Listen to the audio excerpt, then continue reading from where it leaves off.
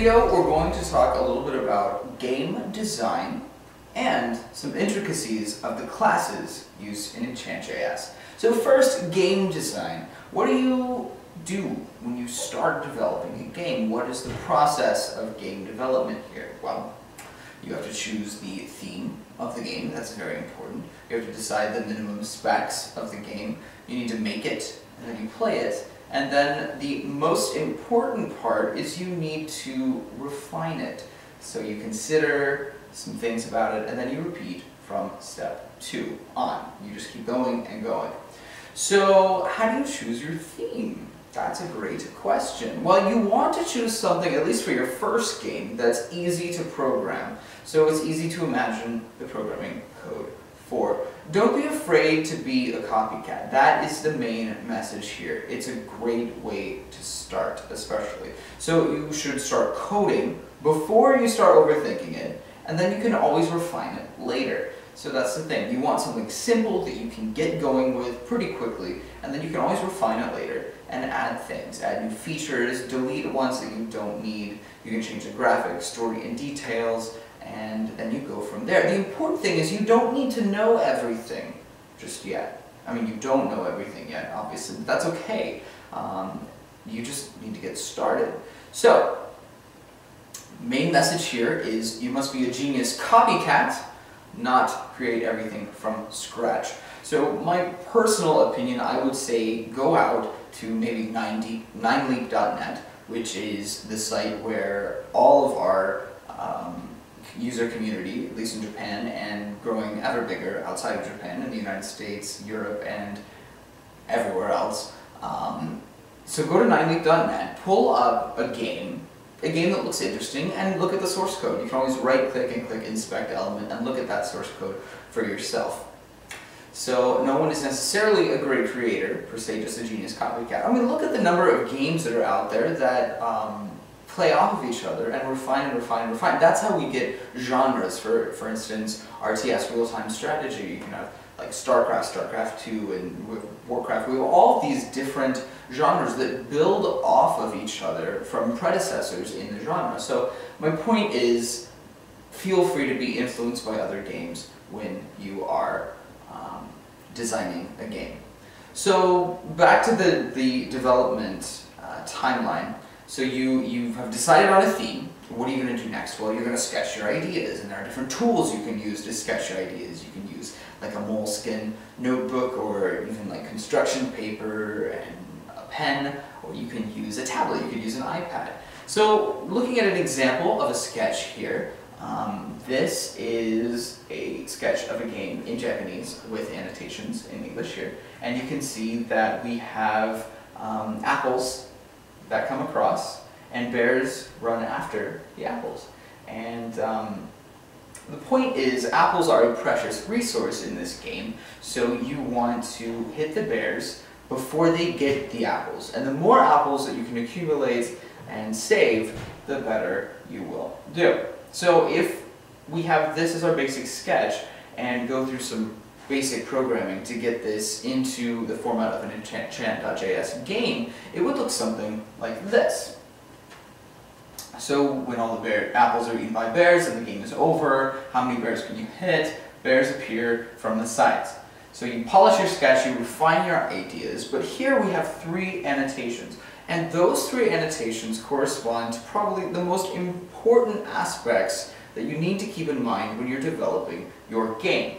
Those 3 aspects are how the game ends. So here we have when all apples are eaten by bears and the game is over, how the game ends. The basic behavior of what's on the screen, so bears appear from the sides. And finally, how a score is accumulated, or the winning condition, or whatever. How many bears can you hit? So that is the score-keeping strategy there that people will want to play again and again, trying to beat scores from previous times or scores of other individuals. Next, what you need to do after you have your sketch and you've decided on your theme is you need to check out your materials.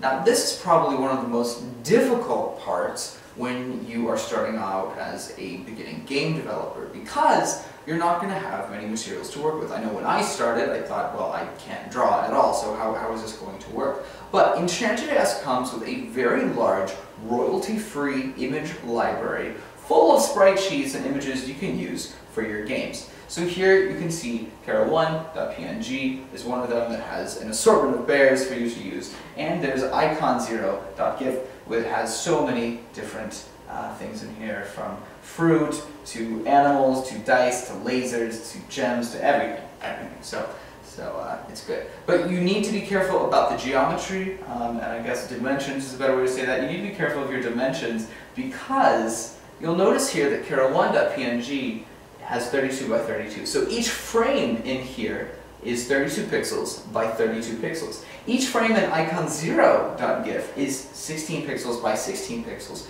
Now if you remember from our last talk about sprites, when you create a sprite, like for instance when we create a bear, we have to say bear equals new sprite, and then we pass two arguments, 32 by 32.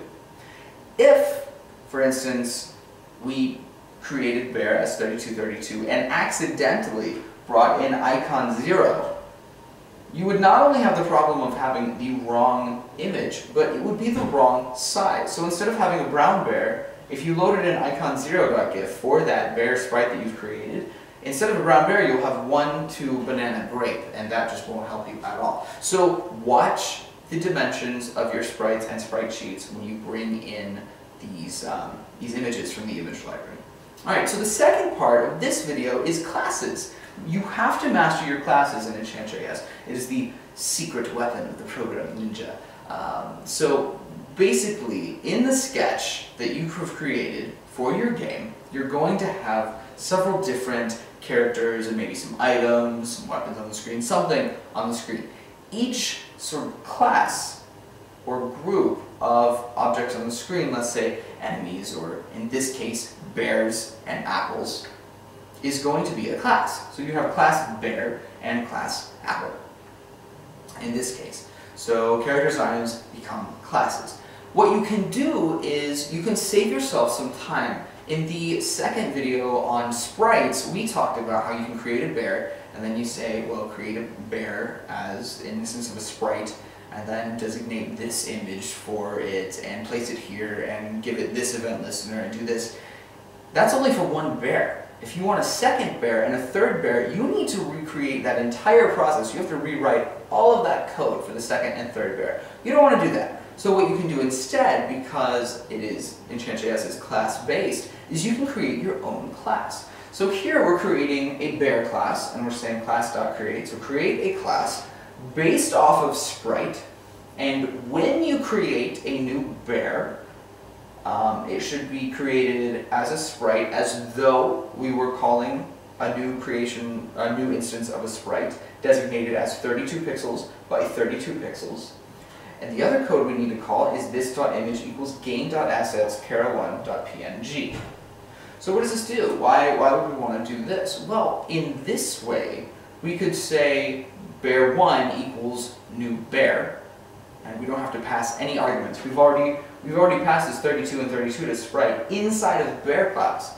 So we create new bear, and then bear2 could be bear2 equals new bear, bear3 equals new bear. And on each of those bears, we've already determined that they're 32 pixels by 32 pixels, and we've already designated that the image for them should be chara1.png. We're saving ourselves code here, and that is why you want to use classes in enchant.js, and this is how you do it. So classes can inherit from actual enchant.js classes. You can also inherit from other classes that you've created inside of the game. But normally when you're extending classes, you're going to be, or creating classes rather, you're going to be creating them as extensions of the sprite class, just most of the time. So you could create your own class here. This is, we're inheriting from the sprite class, like I said before. Here's where you put the name of your class, just to reiterate, and this is the constructor of the bear class. So when we say constructor, that is invoked every time you create a new instance of this class. So anytime you say blank equals new bear, all of this code will be executed because it's in the initialize function or the constructor. So like I said before, here is an actual representation of creating a new bear class, a new instance of the bear class right here, the red bear equals new bear. And notice how much shorter it's gotten. Before we had bear equals new sprite 32, 32, and we had bear.image equals game.assets, chara1.png. We've saved ourselves almost 2 lines of code by creating that class. So it's very easy and useful. We can do even more with these classes. You can add event listeners to these classes. As you can see here, here's our initialize function, but underneath here, we've created an onEnterFrame event, and this is the syntax for an event listener inside of a class, is onEnterFrame : function. And so this function will get executed whenever the onEnterFrame occurs. So whenever the enterFrame occurs. So here we're saying this.x plus equals 1.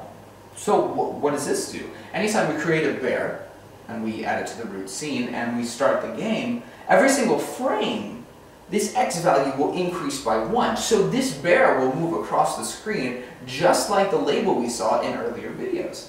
So that's pretty cool right there. Save you some time. You can add as many of these event listeners as you want. So not just an onEnterFrame event, but also an onTouchEnd or on the touchEndFrame event. When a user clicks on let's go of a bear, this dot frame equals 3. We saw this in a video earlier where we changed the frame of the bear from 0 to 3, and so it changed from just your brown bear chilling, hanging out, doing nothing, to the crying bear. So here we've combined those two, so it'll be moving across the screen, and if you click it, the frame will change. But you're going to have to, be careful or be quick about how you click it because it's going to be moving across the screen, right? So let's go back to our sketch with all of these things. So we have bears, and they appear and they try to get the apples, and you've already started saving yourself some time because you've created the bear class, and the next step would most likely be to create an item class as a sprite where you're bringing in this image of an apple, and saving yourself some time by doing that. So that's how you use classes that you've created to save yourself time when programming games with enchant.js. And just as a note, you can download all of these slides from this presentation from our Facebook page. Just search enchant.js on Facebook and it'll come up. Thanks for watching.